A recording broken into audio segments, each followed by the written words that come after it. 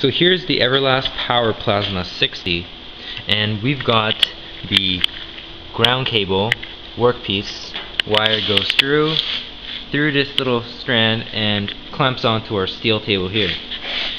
And we've got back here the torch, and that carries some wires through that big loop and into our gun right here. And as you can see, there's a switch here and the front nozzle right there.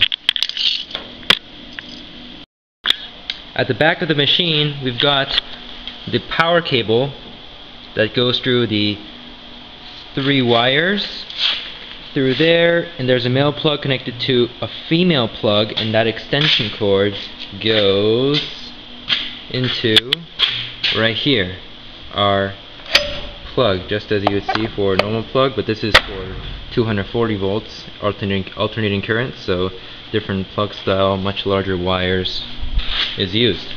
And now back here we have our gas inlet, and this gas inlet, if you trace it, this tube goes into this water vapor filter, and then that filter has an outlet here, and this is the quick connect plug for the air compressor. Okay, and that hose traced back into our air compressor here, and as you can see, the yellow tube ends up with another quick connect here, as you can see. So you just quick connect that, and you quick connect. There we go.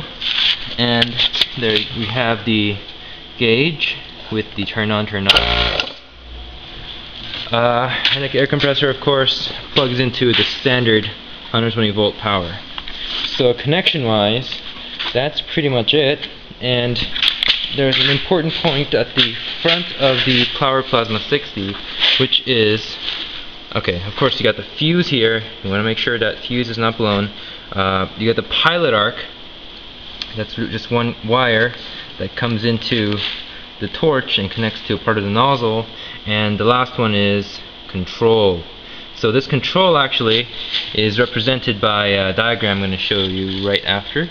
As you can see, this is right here on the machine, on the PowerPlasma 60.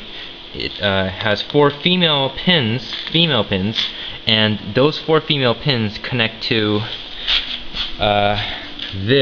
these 4 female pins, and the orientation is ensured by that little slot you can see at the bottom of that, matching the little slot, or rather the little dimple that you see at the bottom there too, so that you can only fit this onto that one way because of that dimple, only that way. You can't do it like this, because then the slot would be to your right, and then the dimple is going to stop this metallic piece from coming in.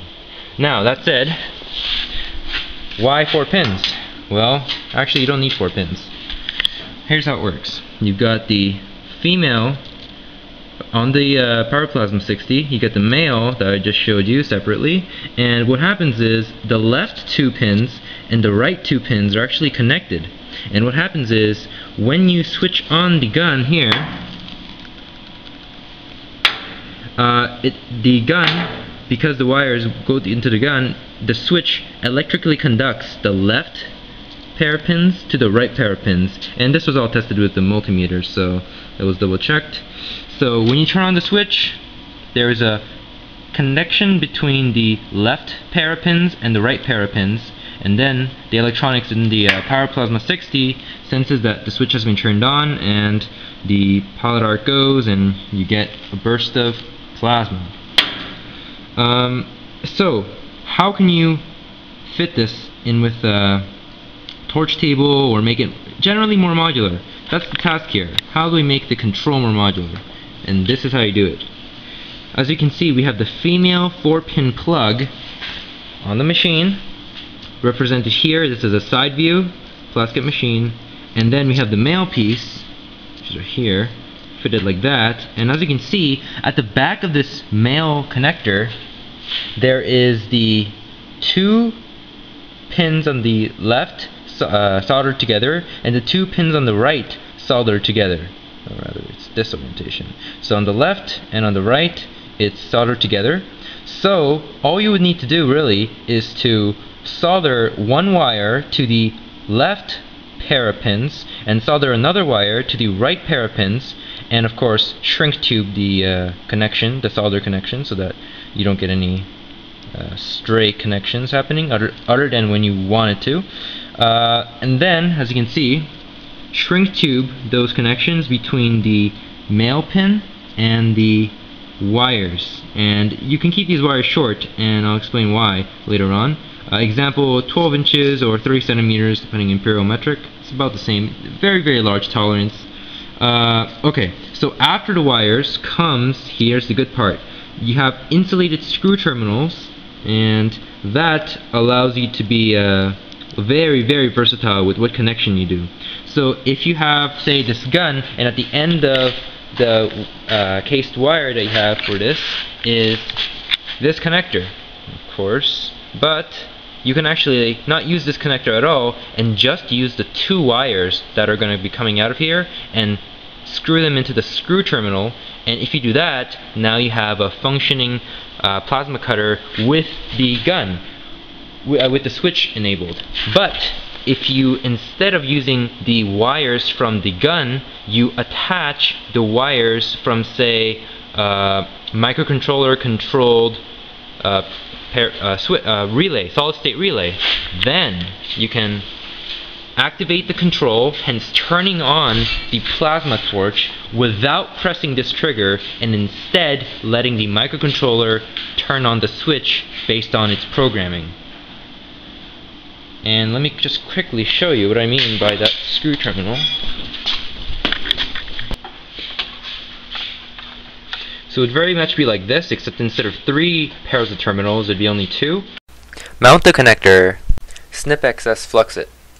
Cut shrink tube, strip and solder wires, heat gun shrink tube. Alrighty, we've got the new modular connector clamped right here for the purpose of testing. I'm going to use this little insulated copper wire, and what I'm going to do is, you see those 2 red wires, I'm just going to turn the switch on, quote unquote, by just inserting these 2 wires into those 2 terminals, and then this plasma cutter should activate. Let's do it. Turn it on.